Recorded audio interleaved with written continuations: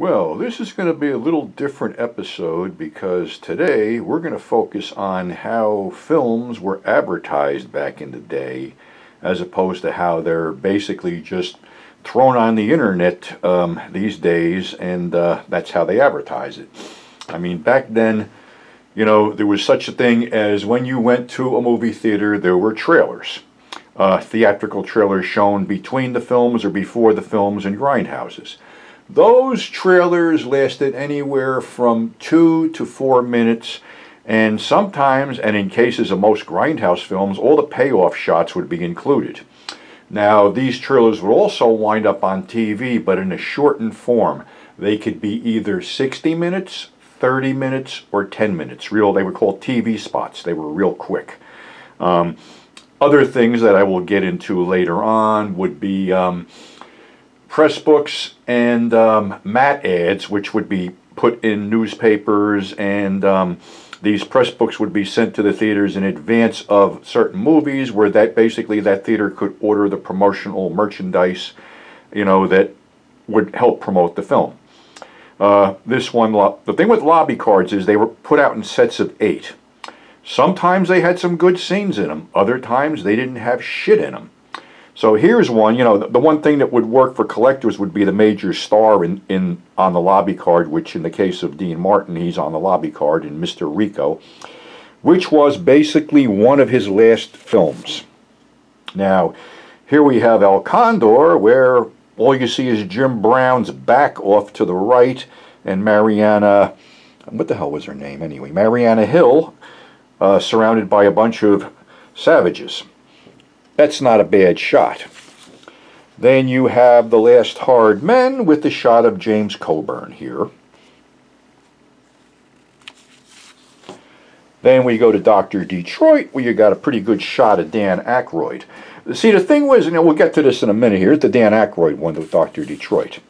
Then you got another sleazy film, House by the Lake, with Don Stroud and Brenda Vaccaro. Then another one that's pretty much of a good shot here, Targets, the Peter Bogdanovich movie that starred Boris Karloff in probably his last good role. And here you have a shot of the sniper. And blaxploitation film, Black Gun, where you have a shot of Jim Brown on the lobby card. And here's one with the golden age of comedy, which is pretty much a mixed bag. You had Laurel and Hardy, Will Rogers, Jean Harlow, Carole Lombard, Ben Turpin, and Harry Langdon. Lion sitting on a chick. Now here's one of the ones I mean that are just like almost a throwaway. I have no clue what this is. It's from The Great Train Robbery. It was Sean Connery and Donald Sutherland, and it looks like somebody's in a pit with spikes. Throwaway card. Nobody would give a shit about that.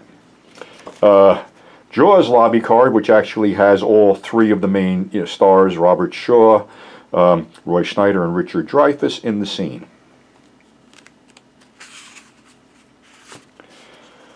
The Double Man with Yul Brynner. The only thing good, if you want to call it good, is that Yul is actually in the scene. See, something like this, a collector would buy, try to send it to Yul and get it signed, and then have it send it back.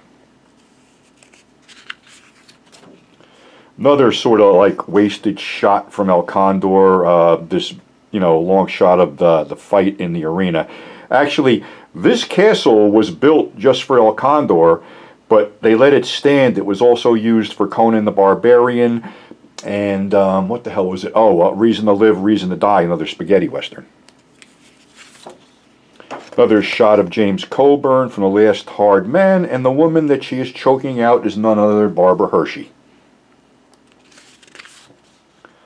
The Don is Dead with Anthony Quinn, mob movie. Of course, Anthony Quinn is in the scene here, which would be good. Quinn's an amazing guy. He played mob guys. He was, of Mexican heritage. I first saw him in Guadalcanal Diary too. But he's played Mexican bandits. He's played mob guys. He's had an incredible career, and actually, I believe he fathered a child in his 80s. Another throwaway scene from El Condor, them blowing shit up. There are a lot of wasted cards. It's funny. Out of a certain bunch of cards, you might get, like I said, in sets of 8, you might get maybe 3 really good ones out of the 8. Here's another good shot with both Raquel Welch and Robert Culp in the scene from Haney Calder. And here's a shot from Grizzly, which basically has no payoff at all. I had a bunch of Grizzly lobby cards at one point, but I don't know what happened to them. You know, things just disappear around here. You know, any of these collectors will tell you, you know, we all collect, and then all of a sudden we decide, well, we don't want that anymore, and we swap it off for something else. Sometimes good, sometimes bad. You never know. But collecting is always a crapshoot sometimes. Unfortunately, I think people that collect these days are few and far between. I just don't think the interest is there anymore as far as holding on to physical goods. But guys like me, you know, my age and around that, we collected shit. Another one from the Don is Dead with Anthony Quinn in the scene. And that would be our last lobby card here. Yeah, it's just, you know, an interesting thing. I mean, there are sets and sets of these. They go back to the 30s. Some of them are just, you know, old and falling apart.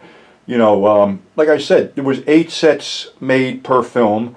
They were spread out in the lobby, you know, with the one-sheets and stuff like that. And, you know, it was all good. But in our next segment, we will go on and do Mad Ads and press books. So until next episode, stay safe, thanks for tuning in, and we'll catch you on the flip side.